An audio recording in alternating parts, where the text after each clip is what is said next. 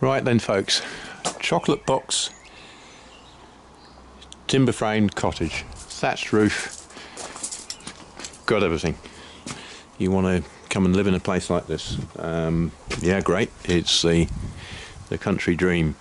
But I'm going to do a quick building survey and show you the sorts of things that happen to buildings like this. Now, number one, ground levels around the building are all very high, and we'll show you the consequences of this.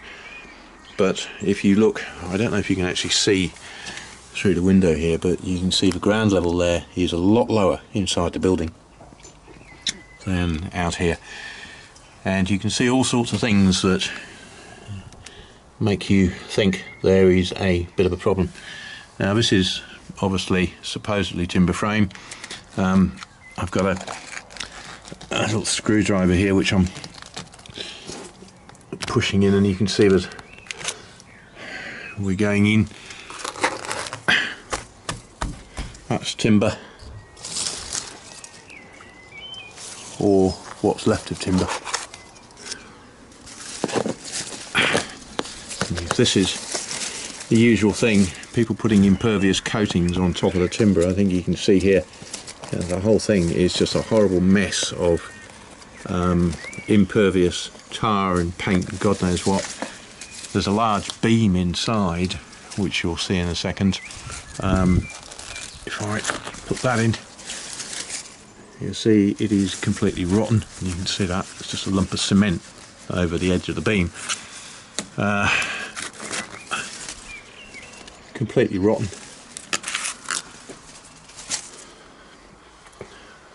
Modern brickwork, sopping wet, and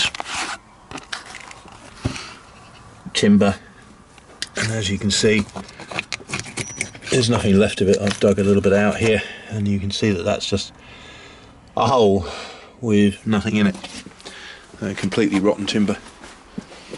So what we've got here actually, apart from a chocolate box cottage, is a timber frame in not very good condition. This is all rotten, and you can see this is cement. That's the timber, and there's not a lot left of it.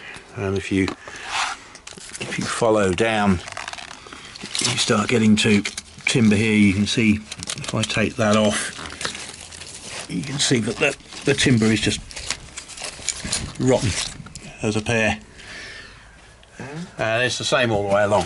A little bit peeled off there, and that timber actually isn't too bad. You can see that's relatively okay, and there's just this stuff is peeling off quite nicely, and that's good timber behind there. So if we could get it all back to that, we'd be good. Now if we walk in, I'll show you the results of all of this.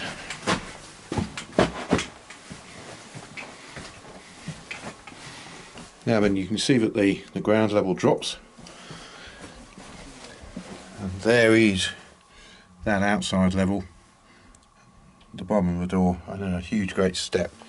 And if you follow around, you've now got a timber beam sitting on top of the plinth.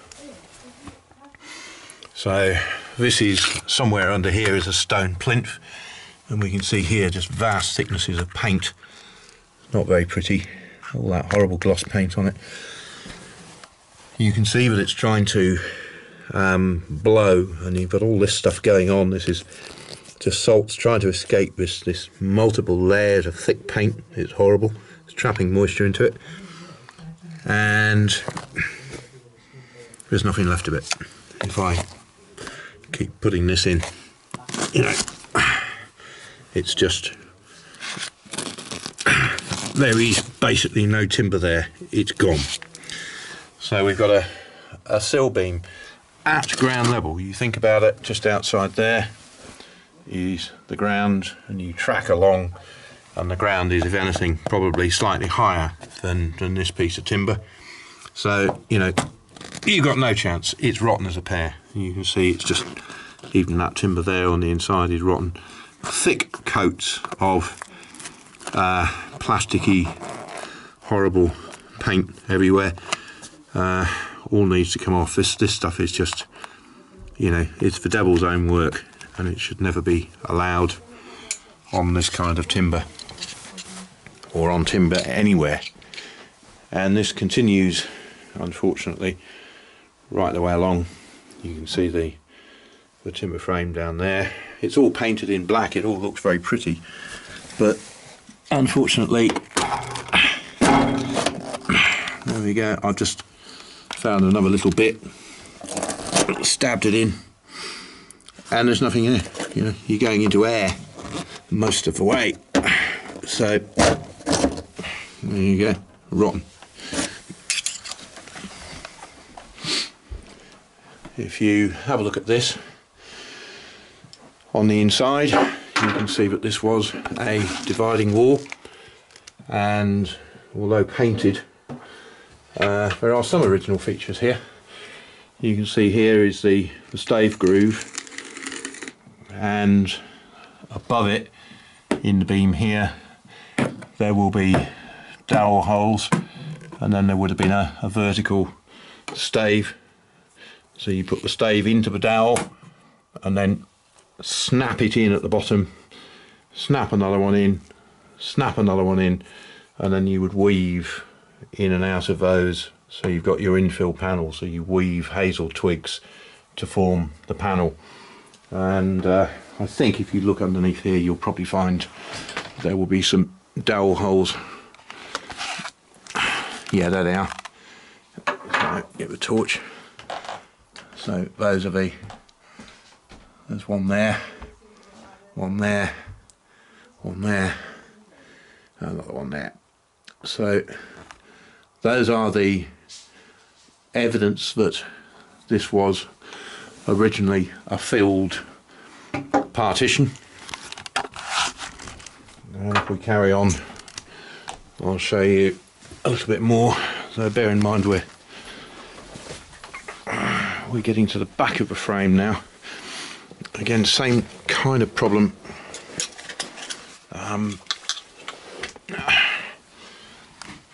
Here, a funny looking patch on the timber, but this is the sill beam, and I think you can see there nothing left of it, so we're going to have to spend a bit of time working out exactly what we're going to do with this. I think this is going to need a new sill beam completely, and quite a bit of timber redoing. I'll lose a torch in a minute.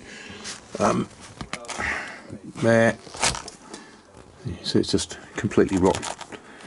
I'm just pushing the screwdriver in, even the handle's going in. So what looks like dry, nice timber is actually not, and you can even see here, if you look carefully, I think you can see the drips, the water drips, where water's getting through on the bottom of the frame, so it's wet. Telltale sign here, a little bit of dust, and again, if you go in at the edge, there we go, we've poked the screwdriver right in. So wet, wet, wet, wet.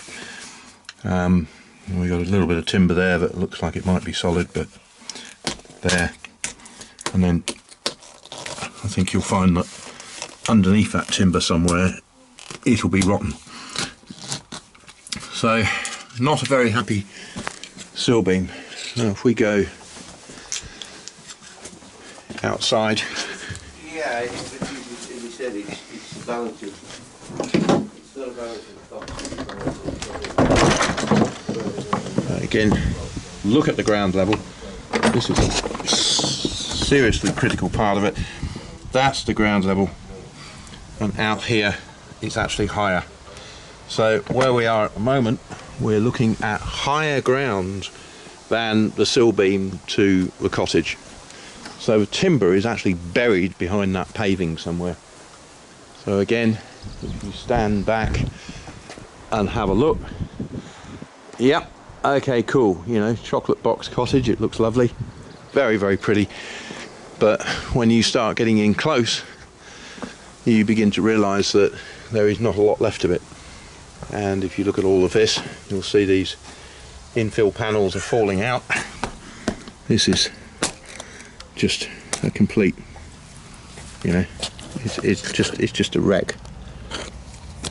So what we're going to have to do is effectively strip out the whole frame, the base of a frame. It's going to need a new sill beam running from here right the way along, all the way down the bottom, and then all of these uprights, these timber uprights, are going to need to be connected to the sill beam. Most of these infill panels in here will come out. They need to be removed to put the sill beam in, so there's considerable work. Industry standard, normally we talk about £2,000 or thereabouts per metre. So if you say there's sort of 1, 2, 3, 4, 5, 6, 7, 8, there's about 8 metres of sill beam there needs to be redone. 8 metres of sill beam, so you're looking at 16,000. I normally allow something in the order of £300 per infill panel. So the one in the middle of the picture there is brick. I'd take that out. I'd take that modern one out. Another brick one there. These probably actually do have some original. It's got cement over it, but I think actually underneath it's probably daub. I suspect there's part of the original panel in some of these. We got cement there, and then these things up here. You can hear it's very dunky, and that is original. That's a Watland daub panel. That's very, very soft and dunky, as opposed to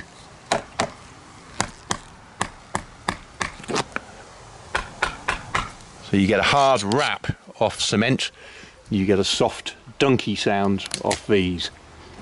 So they're original. This one here, I think you can see probably cement coming down there and going up there. So somebody's repaired the panel. That's dunky. That's cement.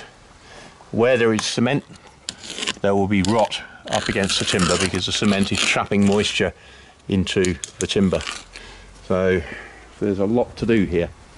So if you look at this, we've probably got about 16,000 in repairing the timber frame, and then we've got 1, 2, 3, 4, 5, 6, 7, 8 infill panels, £300 a piece. That's about £3 odd, 2.5 grand, and then numerous joints. Most of this is going to need rejointing at the very least. We need to get all of this off. All this paint needs to come off, so it wants sandblasting, getting back to bare wood so we can actually see what timber has been damaged and what timber hasn't been damaged. Once we've got that timber exposed and bare, we can then remake the joints that need to be made. We can repair the timber frame at the bottom and the sill beam, put the infills back, and we might take the opportunity to put back in some lightweight insulated panels, because these are relatively modern. They're single brick. They're going to be quite cold, so they won't be very nice inside. They'll be cold living in the house because of these modern infills.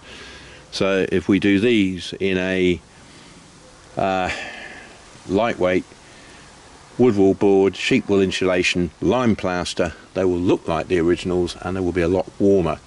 So it's not a particularly big job to do in the scheme of things, but nevertheless I think you can see you've got both the front and the rear timber frame to do a lot of restoration work on.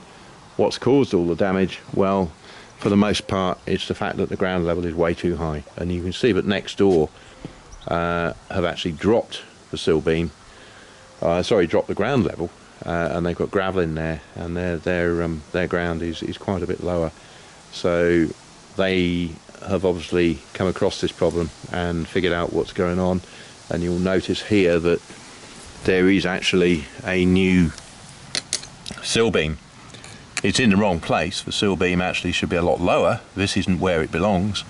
but it's been put in to emulate a sill beam, and the posts have been reattached to the sill beam. You can see where that post's been reattached. Hadn't been done very well because there's no peg holes in it. You can't see. This should have a tenon, a slip tenon on the end of it, and there should be some pegs in here where it's been tenoned together, but as you can see, there are no tenons and no pegs anywhere, and this hasn't been repegged. I normally would repeg all of these joints to give them strength. These haven't been, and as you can see, if you come back to this one, you can't even see the joints, you can't see the pegs, you can barely see the timber, you just don't know what's going on. So the best thing you can do with this is just strip it right back to the fabric. I think you can see here there's a little bit of a tie of some sort. Don't quite know where it goes or where it comes from. And again, you can see the wool bulging out there, so you know this piece of timber is no longer attached to this upright, so the thing's just waving in the wind. That needs reattaching. So I think you can see this just gives you a little bit of a flavour of doing a survey on a timber frame and the sorts of things that I look for. Ground levels, influences. It's got thatch. The thatch is dripping, and of course you can see the drip line there. You can see where it's wet on the paving. They've tried to do a good job because they've actually sloped this so that it runs into a bit of a gully. There's the gully that it's running in. But you know what? It's splashing, and you know rain is hitting this, and it's splashing up against the walls, which is not good. And if you look here, you can actually see on the base of the wall there, you can see the dirt that's being splashed onto the wall. So this is not a very good solution. What it should have is gravel, the sort of gravel that's down in the bottom of that trench. It doesn't have gravel, so the frame is under stress from water all the time. It's not a happy frame. So there you go. That's just a very quick bit of a skim over. Oh, the other thing, the thatch, probably got about 10 years left in it. It's got quite a lot of moss. I would spray it with ferrous sulfate and kill this moss, and try and stop it from getting any thicker, because that will hold moisture and it'll stop the thatch from drying out. So you know, a good spray over with ferrous sulfate will at least keep the moss at bay, and it'll probably prolong the thatch for a little while. But I think it's got about 10 years, I'd say 8 or 10 years before it needs attention. It's had the ridge done probably a little bit more recently. If you zoom in on that ridge, you'll see it's been done. So there's a little bit of work been done. Next doors is more recent. That's been done in the not so distant future, in not so distant past. So that's not bad. And this one's, it's not bad. It's got a bit of life left in it, but it's gonna need doing. Old chimney, that needs a bit of attention too.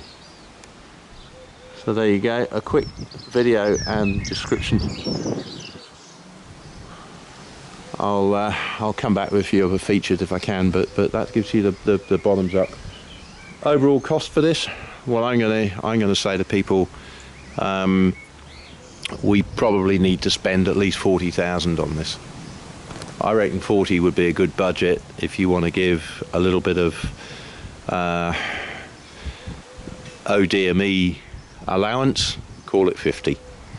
And then you're going to get a fairly good job of sorting out the timber frame front and back, doing some landscaping, sorting out the drainage at the bottom there and stopping water splashing against the walls, doing the same thing around the other side. The ground level there is too high, that needs draining as well.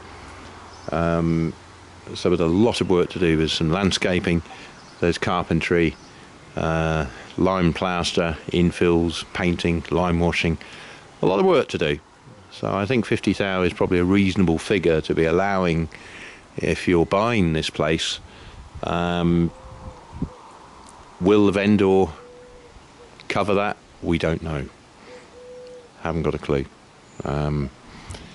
but being realistic, that's what this place needs.